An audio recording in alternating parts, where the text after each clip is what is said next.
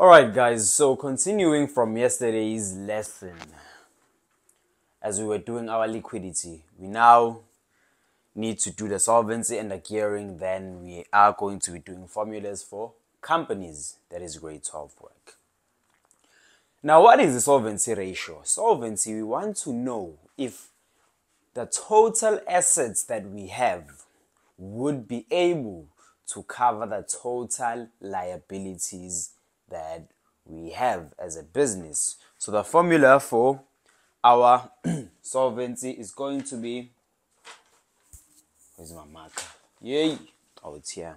So the formula for solvency will be total assets is to total liabilities. That is our solvency. So we'll be adding all of our assets. Once we find the answer for our assets, we're going to be putting it here. Then we're going to be adding all of our liabilities. Once we find the answer, we'll be putting it here. And this divided by this will give us an answer. Let's say here was 100 and here was 50. We're going to be saying 100 divided by 50, which is going to be giving us 2. Ne?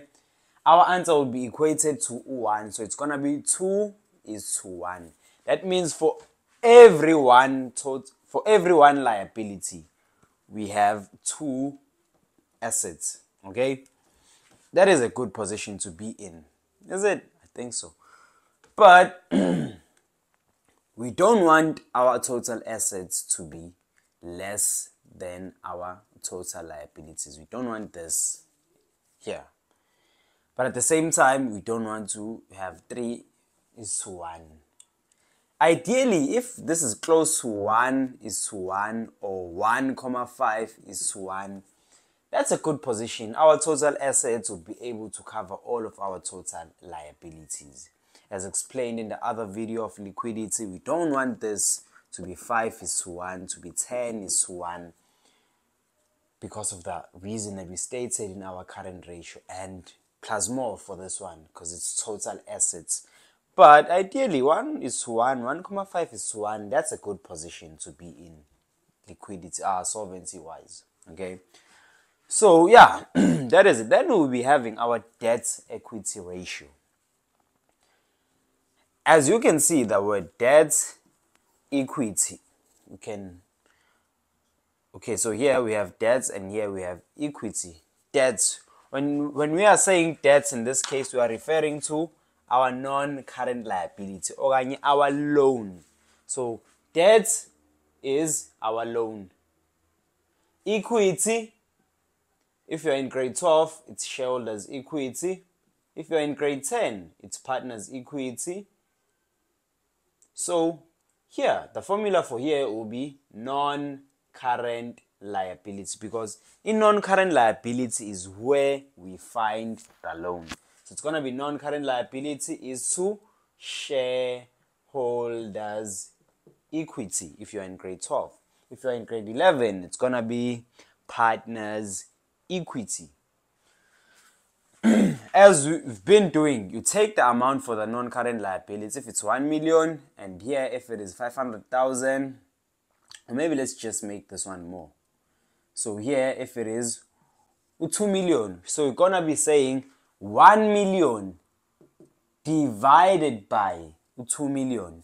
In this case, our answer is gonna be 0,5. After getting your answer will be is 2, 1 at all times. So when we look at it like this, excuse my mess here, the 0,5 is on the side of debts and the 1 is on the side of equity. So for every 1 equity, what we own, we have 0,5 of what we owe. So I think this needs space, more space. I'm gonna rub it off. So non-current liability is to shareholders equity. This one here we said is 0,5 and this one is 1. Which parts do we want to be bigger? Obviously, we want the shareholders equity to be bigger than the liability, as is the case here. Shareholders' equity is what we own. Liability is what we owe. Obviously, you want what we own to be bigger than what we owe. Okay? But it's not a bad thing to have liabilities. It's not a bad thing to have liabilities as long as our liabilities are not too much. So when you are calculating this ratio, debt equity ratio, we want this ratio to be less than 0.5.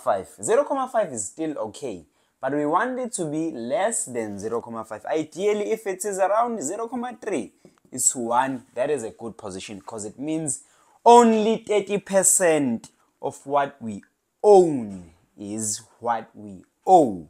Sikweleta only 30% wezinto esinazo in this case. But once this ratio is at 0.7, is 1, it means that we owe sikweleta 70% for everything that we own. Imagine being in that position. So we want this ratio to be 0.5 and below.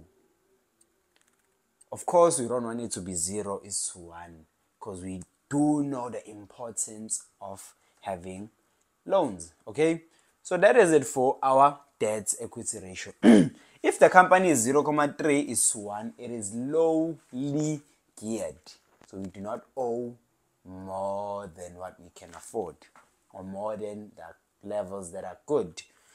But if it's 0.7, if it's 0.5 and above, then the company is now highly geared and we shouldn't be taking any more loans. But in this case, we can still continue until we are at maybe 0.5. Okay? So you always want our company to be lowly geared because we do not want to depend too much on loans. Okay? So that is it for our solvency and our gearing. Then the formulas for companies now, that is grade 12. Formulas for companies, we have ROSHE here. The word ROSHE means return on shareholders' equity. From the amount that we have or we have received from shareholders through investing, what is the return that the shareholders will be getting? So this will be in percentage. You see the word return means our answer will be in percentage form. So the formula for this is going to be in net profit after tax all. So return will be meaning net profit after tax in this case, all over share or average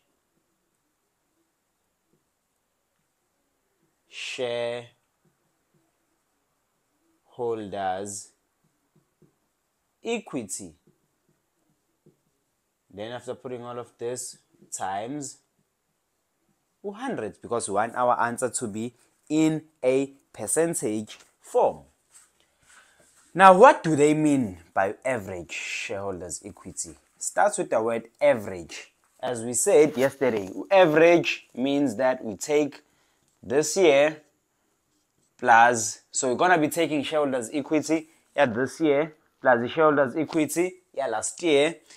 After getting the answer for this, we will divide our answer by 2. That is how we will be getting average shareholders equity. If last year was 100 and this year is 150, we're going to say 100 plus 150, which is 250. Then we'll be dividing it by 2. And that is how we'll be getting our average. So it's going to be what? 125. That is our average shareholders equity. Net profit after tax, we've done a lot of work regarding it, so I don't want this to be a problem.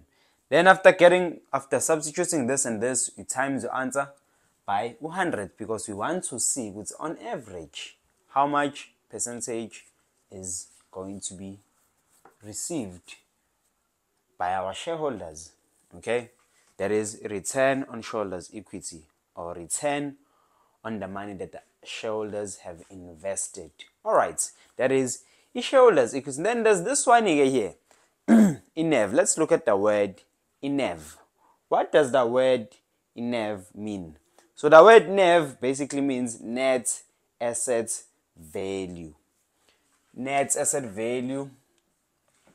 Just to simplify, what does that mean? Basically, in NAV is the value of one share. So the answer that we will be getting here means that our share, each share is worth this amount according to the business. So how do we get this? Gonna be saying shareholders equity,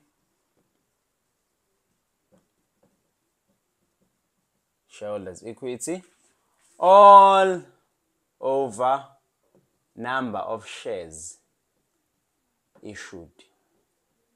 Well, I don't have space, then times 100.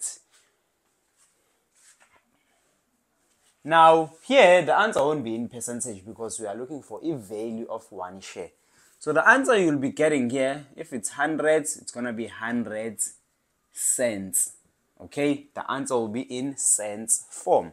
So that means that each share is worth 100 cents. That is 1 rand. Okay, that is basically in NAV.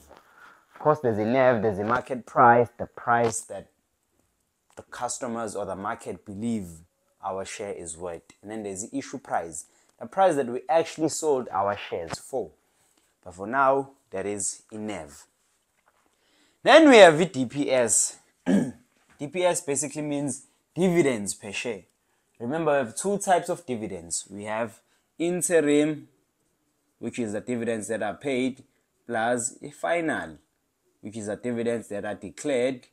That is our formula. We're going to be putting interim dividends plus final dividends all over number of shares issued.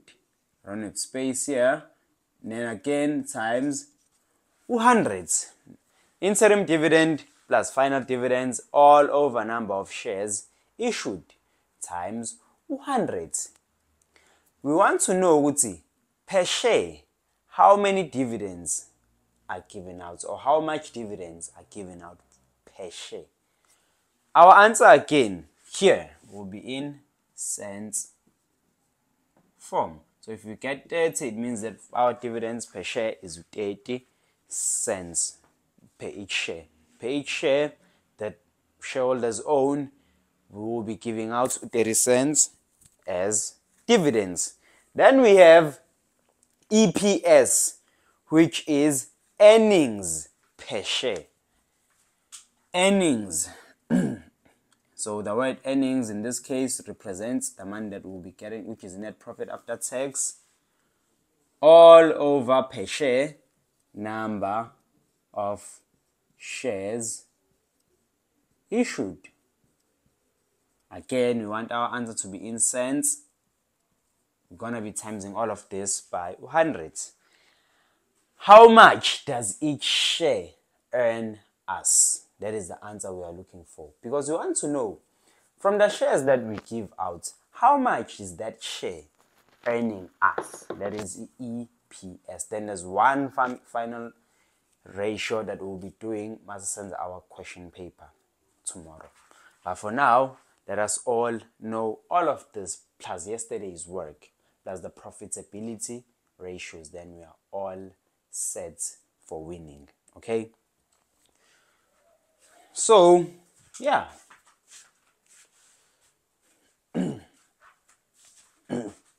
So with that knowledge, again, I want you to keep a close eye on this page, YouTube channel, because I'm going to be posting every day. And tomorrow's work will always be related to yesterday's work, like how we do in a classroom, because this is our class. So if you've missed yesterday's video, make sure that you watch yesterday's video. If you've missed the video that was posted two days ago, you should go and watch it, because tomorrow we'll be doing a paper. Or I might even do it now and post it now, because why not? I work hard, I have work ethic, I don't get tired. Yet students who are in grade 12, grade 11, grade 10, 17 years are always getting tired. Kanjan, can't be getting tired when you are 17. You are telling me, hey, you get tired, you always feel like sleeping. No, no, no. It's the food that you eat. It's the things that you do. It's the things that you watch, the things that you listen to that are making you tired.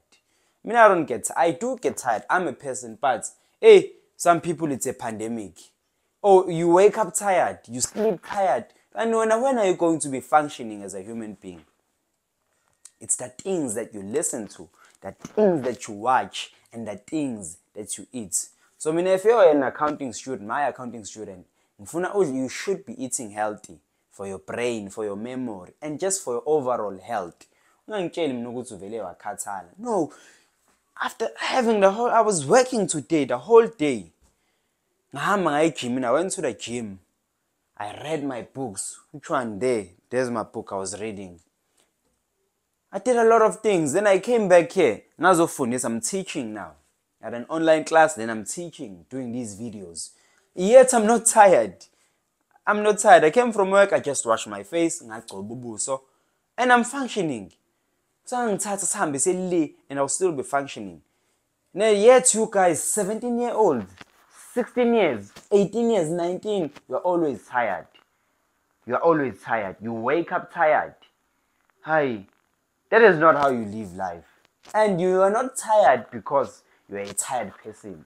You are tired because of the things that you consume. I'm just going to leave it here. Hi. Bye-bye. This is Mr. Gumede, your BFF tutor.